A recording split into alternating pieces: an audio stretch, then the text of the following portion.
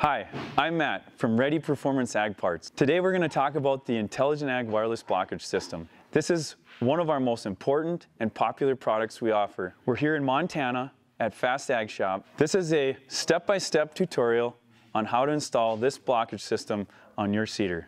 When you first get your system, you're going to want to open up all your boxes and find this tractor kit box. Inside this tractor kit box, you're going to find your instructions. Read through it thoroughly before you begin. What I'm looking at right now is where do the ECUs mount and how do you route the wiring. So when you start with a blockage system, you really want to start with the ECUs and knowing what the serial numbers are. And what I've done is I've organized these in order of the serial numbers from lowest to highest. And we're going to put that from left to right on the seeder in the front, and then we're going to go back in the back rank and do left to right there as well. And that's going to make setup a lot easier, and you'll see that here in a little bit. In the box, you're going to see the mounts and the hardware, an ECU, and some brackets. A helpful tip, assemble these brackets first to the ECUs. Goes like this on the tower here. It reduces the movement and helps you install them much faster. And it's much more enjoyable.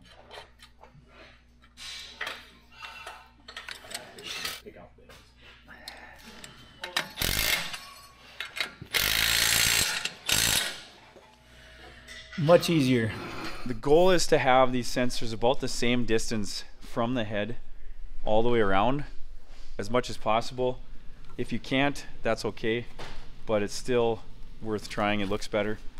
After you've done that and you've got the sensors cut in the hose and attached to the hose, we're going to then put this rubber hose into the appropriate port. And there's 14 ports. Typically what we do is we have the runs labeled, and we'll do the corresponding run with the corresponding number on the port. Now if you ever have an issue with one of the ports, let's say for some reason it's not reading right or it's giving you a false blockage, you can move it to another port, reconfigure it in your iPad, and it'll function just like it did before, but for the correct run. So that's a good way to test, or if you, let's say your microphone goes bad or something for some reason years later, you can put it into a new port and you're good to go again. So something to keep in mind is you're going to want this worm gear clamp here on the side of the sensor. You don't want it where these protrusions are in the plastic. So do it just like this. And you're going to want the in to be on the top side. It's going to match the flow. In the sensor and out the sensor. Make sure that that is followed and you won't have any issues there.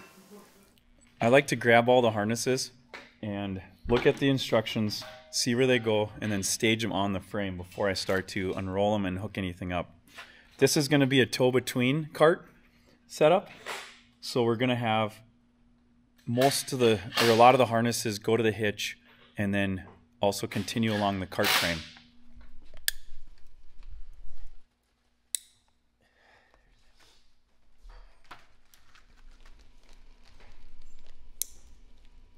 There's an S2 that goes to the cart. S4 and S3 plug into the harness over here. Nice thing is it's also color coded, so you don't actually need to watch too close to the numbers. You just make sure the colors fit and the plug style fits together. Next, we'll install the work switch. The work switch signals to the app when the implement is in or out of the ground. You'll want to install the work switch in a location where it will tilt from one end to the other when the toolbar is changed from a raised position to a lowered position. The work switch uses one of two methods to determine when the implement is in the ground. In the default method, the work switch is engaged when it is tilted towards the wires and the implement is in the ground. It is disengaged when the work switch is tilted away from the wires and the implement is out of the ground. The inverted method reverses the default method, engaging the switch when tilted away from the wires and disengaging when tilted towards the wires. Take note of your work switch method. You'll configure it when setting up your iPad. The gateway should be mounted on the tractor or on top of the air cart. The specific location will be dependent on your air cart configuration. First, mount the gateway to the mounting bracket. You can mount the gateway in any direction, but the connectors should not face up when the bracket is mounted on the air cart or tractor. Secure the gateway to the mounting bracket with the provided screws. On a tow-behind air cart, mount the gateway on the toolbar, or alternatively mount the gateway on the exterior of the tractor. On a tow-between air cart, mount the gateway on the cart catwalk. Make sure the gateway is within reach of the antenna cables. You can secure it to the mounting location using U-bolts. Next is setting up the Wi-Fi antenna. The Wi-Fi antenna sends information from the Recon Blockage Plus system to the iPad. It should be mounted on the rear of the tractor or on top of the air cart. Exact position of your antenna is determined by your cart configuration. First, you will attach the antenna to the mounting bracket. For a tow-behind cart, mount the bracket high on the rear of the tractor cab or on the toolbar using U-bolts. On a tow-between cart, mount the bracket on the air cart catwalk using U-bolts. You'll also want to make sure the mounting location is at least 2 feet away from the operator and at least 8 inches from the gateway to ensure safe operation. Lastly, connect the cellular main and the Wi-Fi BT cables to the gateway. Cap the 433 MHz antenna cable with the SMA terminator jack and zip tie the cable to the other cables. Then cover connectors 5 and 6 with the provided caps. When you get the Intelligent Ag Recon Blockage Plus from Ready, not only are you getting a great system that's going to make sure you're always seating, you also get great benefits. You get an iPad that comes actually configured with the app already installed, location services on, and your settings all on the first page. You don't have all the apps to pick from or have to download your own app just to get started. We also throw in a case because we know the conditions are rugged and we didn't make sure that the iPad can hold up to those conditions.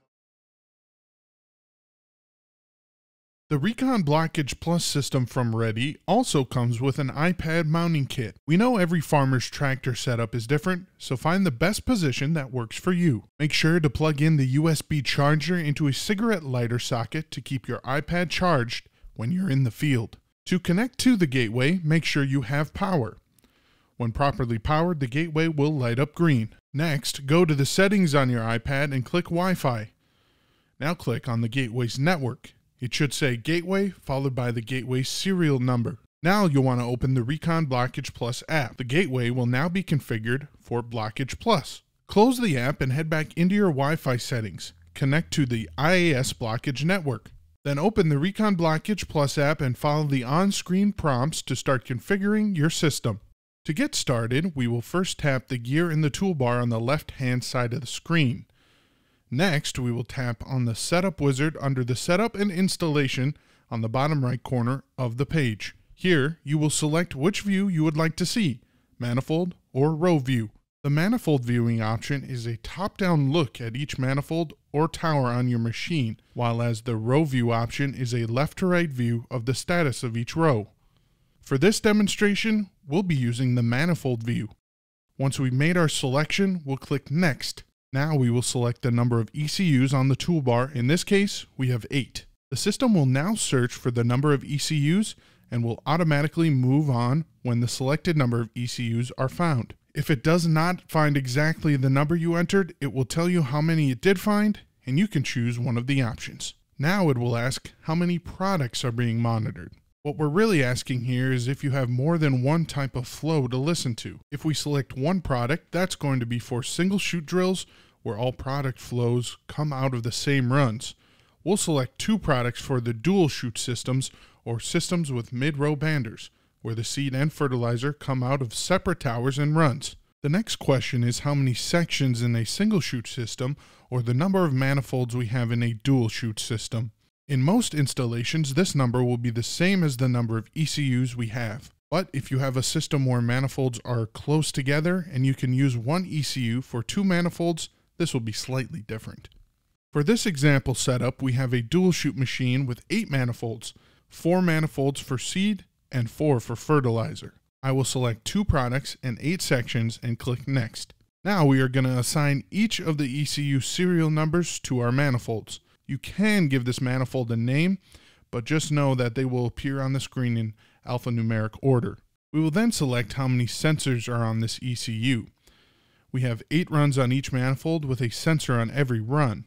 Also in this case, we have a dual chute system, so for the seed runs, we'll keep this on product A, but for the fertilizer runs, we'll make sure they are using product B. Tap Next and repeat this process for each manifold and ECU on your machine. It is easiest to install the ECUs in numerical order from left to right and front to back on the machine to make sure this part goes faster, but it's not necessary. Just make sure you assign the right serial number to the proper manifold and you'll be just fine. The next step is to assign each port to a run on the manifold. If you installed all sensors starting with port 1, you should not need to make changes here, but if you have a slightly different setup, you can change any ECU as you see fit. If you need to disable individual runs on a manifold, tap the green button to turn them off.